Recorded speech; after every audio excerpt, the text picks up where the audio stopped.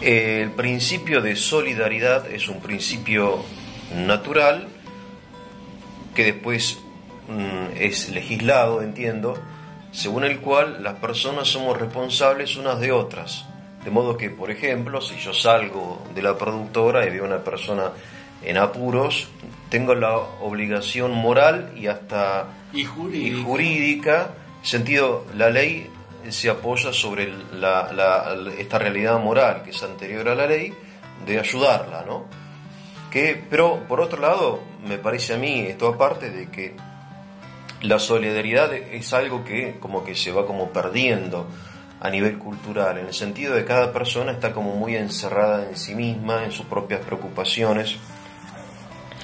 O sea, hay como cierto individualismo cultural, y de hecho algunas veces uno se sorprende de que hay alguien tirado en la calle y la gente pasa, no se detiene. Quizás hace 50 años eso no pasaba, no sé si o me equivoco. Veníamos hablando del taxi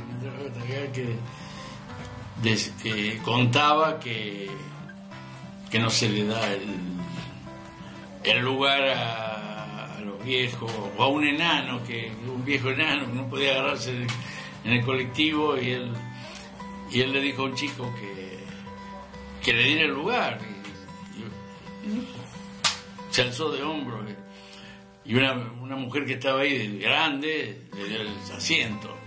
Bueno, eso pasa, evidentemente. Claro, o sea, la solidaridad, siendo una realidad natural, por otro lado, es algo que se adquiere mediante una educación, entiendo. Hay un contexto cultural que te hace más solidario o menos solidario, ¿o no? Por supuesto, y si la doctrina que se impone es el liberalismo, el individualismo, o el hedonismo, ¿no? Y no te digo el hedonismo, eso se encuentra como su, entre comillas, justificación o legitimación. En todo el tema del aborto está el hedonismo de fondo. A ver. Claro, porque el partido herodiano, o sea, los que matan chicos, los que están por el aborto, tapan la muerte del bebito, la tapan en la discusión, lo invisibilizan, chicos, para hablar de la muerte de la madre. Inventan cifras, como inventó Rubite, el ministro, en el debate el año pasado, que hay 400.000 mujeres que mueren por el aborto. Mónica del Río pidió un informe a Salud Pública y dijeron que eran bolazos.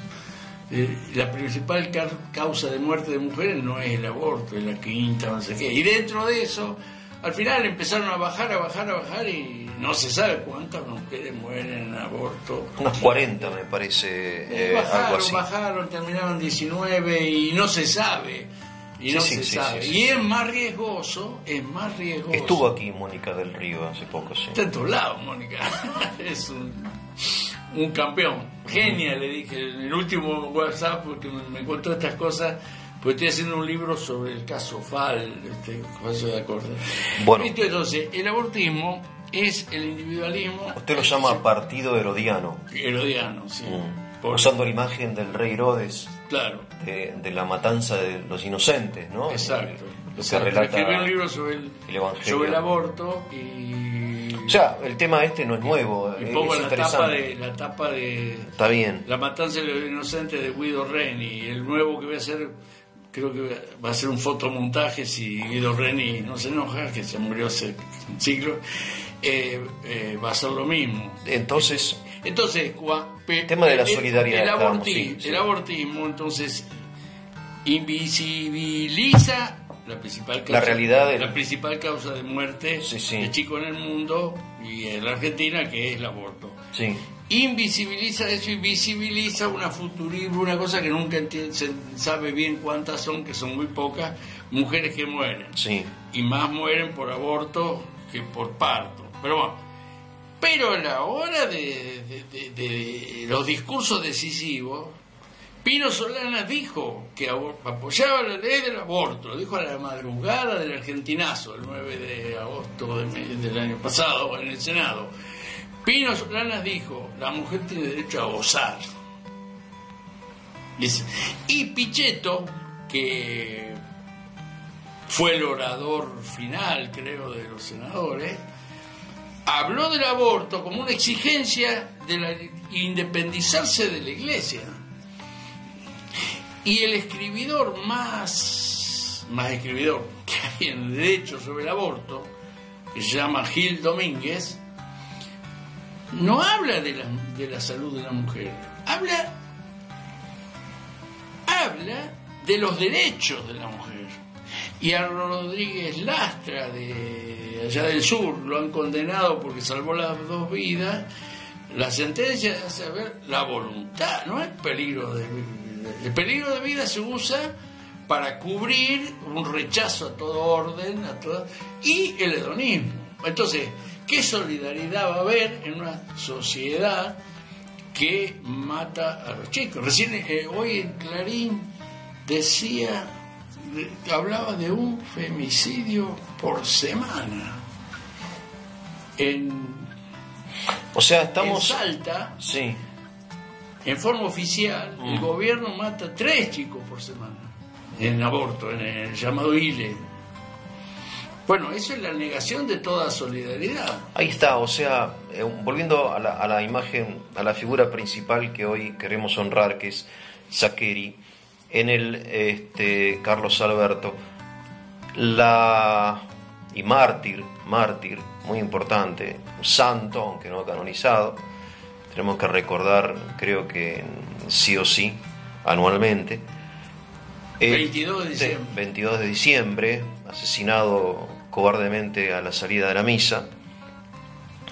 Recordar la herencia doctrinal de Sacheri, que a su vez lo que hace, entiendo, es reflejar la doctrina social de la Iglesia acerca de los principios del orden natural, social, humano, de perfeccionamiento de la sociedad, y uno de esos principios es el de solidaridad, según el cual cada persona es responsable del otro, de todos, sobre todo el que está más cerca, pero entiendo que de todos. O sea, si yo encuentro por ahí una persona desconocida que no, y pero esa solidaridad, entiendo yo, y esto para mí es importante, a su vez, más allá de que sea un principio jurídico, es una realidad cultural.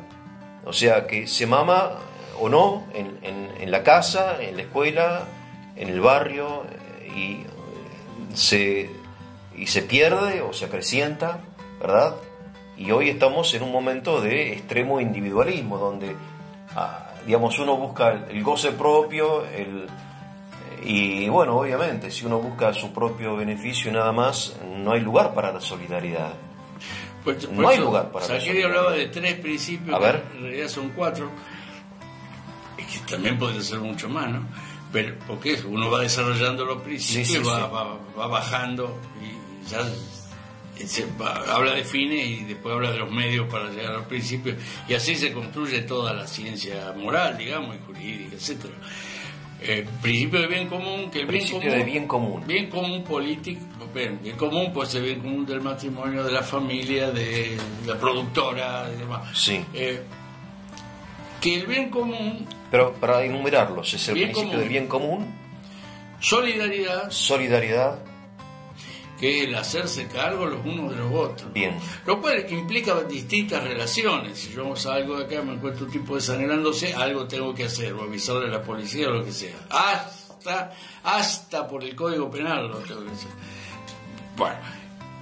Y después subsidiariedad, que nos quedó un poco oscurecido, pero subsidiariedad. Y él hablaba mucho de una economía construida en torno a los cuerpos intermedios.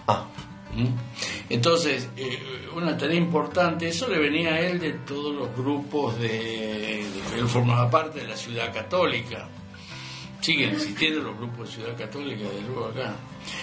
Y que hablaban de una organización que se llamaban corporativa de la economía, en el sentido de que los distintos sectores de la economía tengan decisión en las decisiones económicas. que la economía no sea una cosa teledirigida por el Estado, ni por los grandes grupos económicos, extranjeros o no extranjeros. Entonces, eso es algo natural en el sentido que está en la naturaleza, y cada tanto se habla de, por ejemplo, de consejos económicos sociales, pero claro, y contra eso siempre se esgrime el corporativismo fascista, la economía estatista, qué sé yo qué, bueno. Pero el orden profesional de la economía es defendido por la Iglesia, por el Papa Pío XI. Después no se habló de orden corporativo, pero sí de una economía de solidaridad, de una economía de las necesidades, de que la moneda esté al servicio de las transacciones y las transacciones al servicio de la felicidad, y que es la satisfacción de las necesidades. Por eso hay iniciativas de ciertos bancos que es muy interesante. Muy interesante, sí, sí. En estos días en el Instituto de Filosofía Práctica se desarrollaba en el centro de Buenos Aires un ciclo que yo no pude asistir, donde hablaba Giuliano, lo tenés que traer para hablar sobre deuda externa, el que más sabe de deuda externa en el país.